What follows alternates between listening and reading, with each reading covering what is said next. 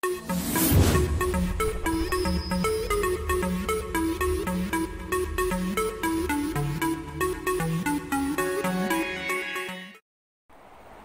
everybody, I am Mosfika Hussain and I am from Guwahati. I am a student counselor and an academic advisor since last 9 years.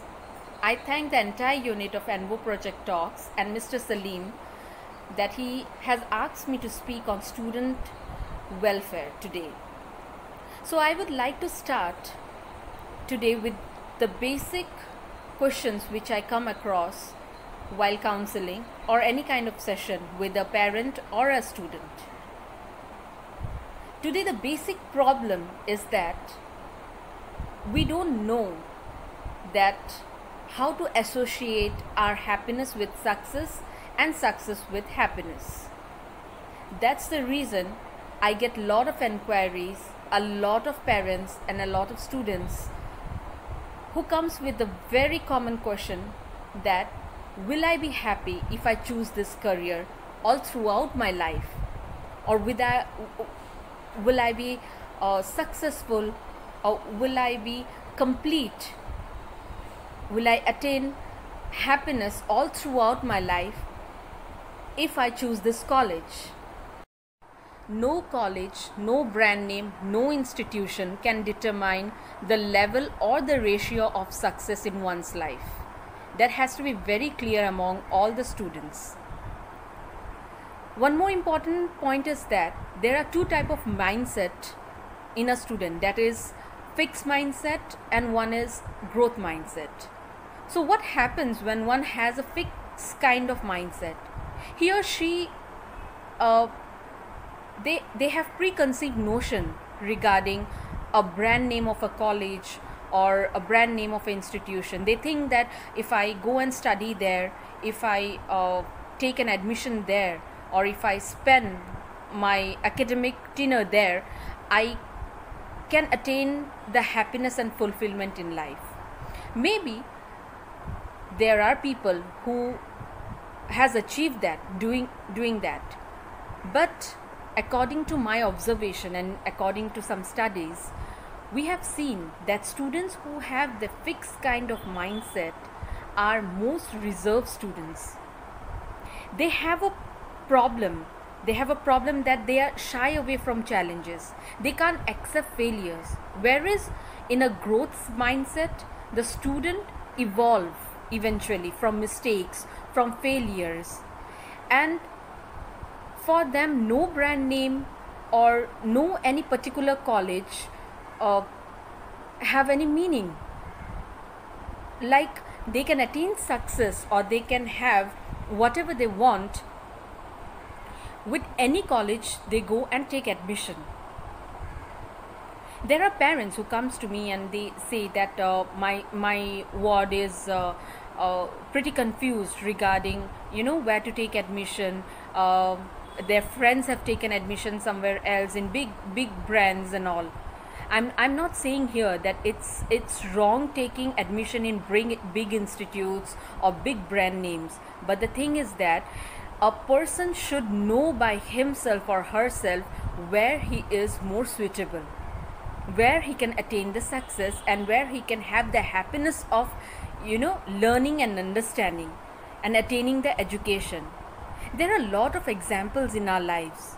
There are a lot of college dropouts, university dropouts who have attained success in life. And here I would say that we have to keep happiness in the front row to attain the success. We have a habit of putting out success in front of happiness. That is the sole reason we are unable to satisfy ourselves. There are live examples. There are many biographies which we come across. I can take out some names like Tim Cook, CEO of Apple, who studied in Auburn University. He was a university dropout. Sergey Brin of Google, Annie Sweeney, president of Disney. All these famous personalities, Sachin Tendulkar. There are famous personalities from media, from film industry, from sports industry, from education industry, where they evolve themselves having a growth mindset. There are different kind of methods where people use to make decision. One of such method is heuristic method, where it is a form of judgment and a decision making process, which is also known as mental shortcuts that usually involve focusing on one aspect of a complex problems and ignoring others. What happens basically is that when a person follows this method, he or she basically ignores the other fruitful or other negative aspects which can happen after making a decision. And here I would like to point, your decision making is very important to understand what you really prioritize to keep in your life to attain happiness and success. That is the reason I have pointed out this method, because lot of students and lot of people and parents also nowadays falls using into this method, because they don't have belief in themselves. They don't have belief that whether if they choose this thing, that will help them to attain that sort of happiness or that sort of success which they have been thinking. Come on, let us think one way, that from Mozart till Einstein, they have learned from their failures. It's not like in one attempt Einstein was able to do the thing which he has done. It's not in one time, in one stroke, how people has attained success in life. In order to have a successful life, my point is that you have to keep happiness in forefront. You have to be happy in what you do, in what you choose, in what you learn, and where you are. I'm giving you a very easy method where you can use while making any kind of decision in your life. You just have to remember few alphabets. That is PERMA. Yes, you heard that right. That is PERMA. You can club it as a word like PERMA. So here P stands as positive emotions. Whenever you are going to do something, or whenever you're selecting something in your life, whether it be a student or an individual, doesn't matter. Whatever you're going to choose, just evaluate yourself whether you're having that positive emotion, getting yourself associated with that very thing or not. You can evaluate by that. E stands for engagement. In your life, it is not that you have to limit yourself just with academic things, or just with the job or the responsibilities you are shouldered. You can engage yourself in some creative, in some good things in life which can enhance your capabilities, your reach, your outlook. It can change your whole outlook towards life. The alphabet R stands for relationships. You have to trust the relationships that surrounds you. That can be, if I'm saying about a student, that has to be the parents, of course. You have to trust your parents that they are taking the right decision for you. You have to trust your teachers, your mentors. If an individual is starting any kind of new job or any business unit, they have to trust their partners. They have to trust their well-wishers. That is another way where you can create a positive vibe around you.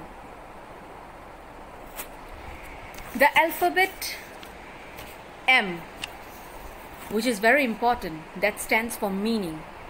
You have to evaluate, you have to understand whatever you are striving to do, whatever you want to do, does that hold any kind of meaning in your life, or will that hold any kind of meaning in others' life as well?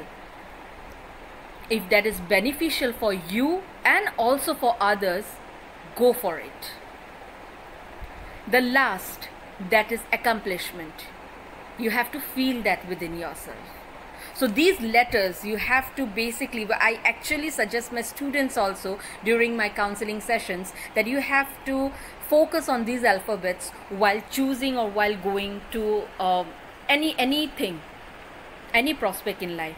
Right now I'm associated with a civil service training hub where I come across a lot of inquiries from students because they fail in their first attempts, or they are unable to cope up with the mental pressure, they are unable to cope up with the pressure from their parents. So I just say one thing to them, that is, you have to keep believing yourself first, because these years are growth years.